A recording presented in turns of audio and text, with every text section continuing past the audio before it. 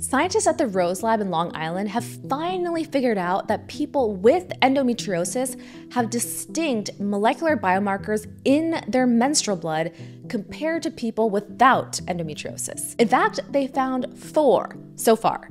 First, healthy controls had more normal stromal cells, which are special cells that help the uterus prepare for pregnancy, whereas people with endo had more abnormal ones. And by the way, prior to the Rose study's method of collecting menstrual fluid to uncover these biomarkers, the only way to collect endometrial stromal cells was via laparoscopic surgery or painful biopsies. So thank bless for the Rose Lab. But the difference in endometrial stromal cells was already known before, but then they found more. Second and third, endometriosis patients had more T cells and B lymphocytes, which is indicative of chronic inflammation of the body, which tracks since endometriosis is known to be an inflammatory disease. The last one, which was new information, was that healthy controls had more uterine natural killer cells, which are crucial for fertility. So there might be a more concrete link between endometriosis and fertility at a molecular level, but more research is needed. These cellular differences aren't just academic, they are the evidence that can potentially identify endometriosis with high accuracy and the foundation of what could become the first